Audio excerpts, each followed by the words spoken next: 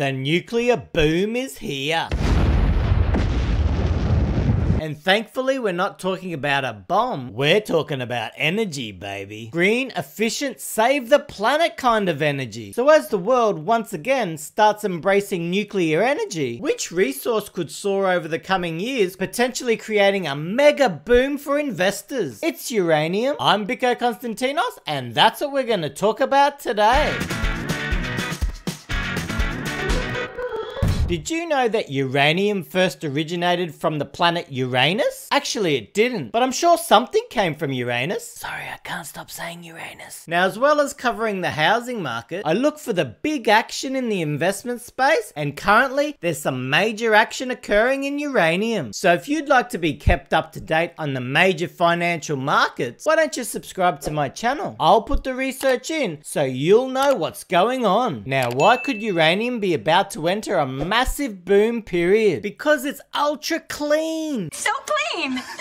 You know that feeling after the dentist has ravaged your teeth type clean? That feeling when you have a shower after a long day at the beach type clean? Or even those extremely rare occasions when you go to wipe your bum and the toilet paper comes out completely clean type clean. Nuclear energy protects the air quality and as such protects the environment. And that's because it's a zero emission clean energy source. And the more clean energy sources that are used, the less carbon dioxide is released into the atmosphere, which currently is one of the main objectives of countries across the entire globe to combat the effects of global warming and climate change. And whatever your personal thoughts are in regards to climate change and renewable energies, there's no doubt that there's a coordinated global push. Second, nuclear energy's land footprint is very small. It can produce more electricity on less land than any other clean energy source. So compared to wind farms and solar panels, nuclear energy does not require a large footprint of land to be able to produce high levels of electricity. And finally, nuclear energy produces minimal waste. Yes, you have to be careful with how you deal with that waste, but because it's so dense, it doesn't take up a lot of space. Many people are put off from nuclear energy due to some of the disasters in the past. We had the Ukraine Chernobyl disaster in 1986, and then more recently, the Fukushima Japan disaster in 2011. So for a number of years, uranium miners were completely out of favor and traded at very low levels. But now, with improved technology and safety for nuclear power, the tide seems to be shifting as the world embraces clean energy. Now let's consider the merits of investing into a sector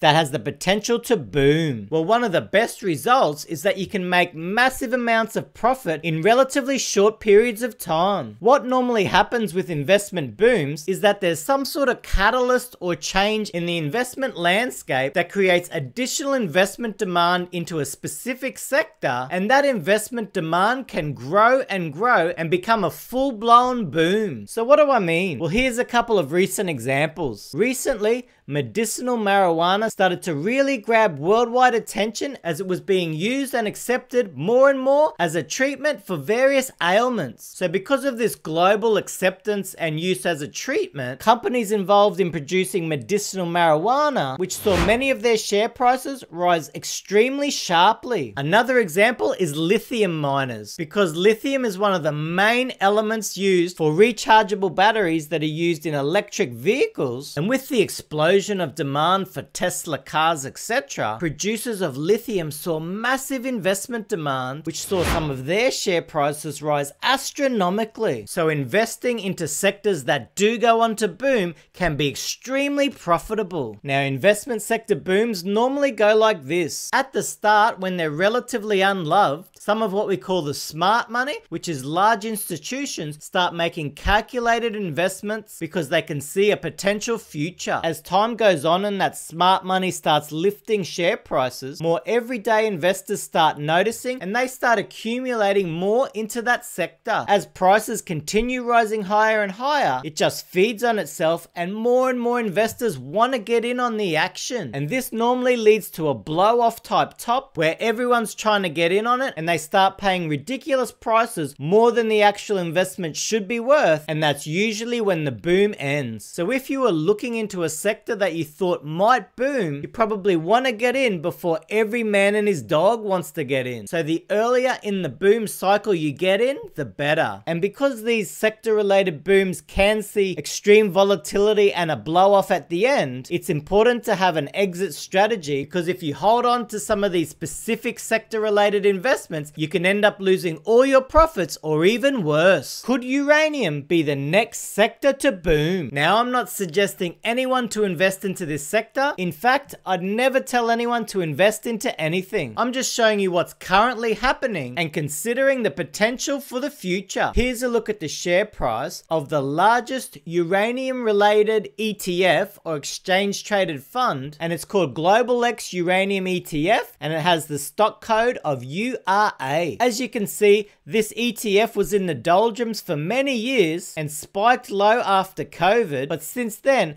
has recovered extremely sharply. And if we look at recent trading, we can see it's been on a real tear. Now, if we look at two very well-known Australian uranium producers, their charts look very similar. Here we have Paladin Energy, and you can see massive recent demand. And here we have Deep Yellow Limited, and it's also seen amazing recent demand. The amazing thing about seeing such strong strength into a sector is that the overall global stock markets have actually been trending lower. So if you're savvy enough to invest into a sector that's rising strongly, independent of the overall stock market, you can do extremely well and maybe counteract some of the losses you're getting from the overall market. Now, you might see that the share prices have risen very strongly and think it's too late, I've missed the boom, but you need to remember that the share prices of many of those stocks were coming off extreme lows because they were out of favor for so long. And also, I don't think it's mainstream news that uranium's been going up strongly. I would assume at this stage only a small amount of the investment community would actually be aware of this recent trading. The media can actually sometimes be your best friend. For example, if you start seeing a sector related investment all over the news, it might be time to start exiting your position, because you know by then that the boom could be at the later stages because it's got to the point of investment saturation. So as the world clamors for more nuclear energy to help with their zero emissions target, the uranium sector, including producers and explorers, may just see the next investment boom. I'm Biko Konstantinos.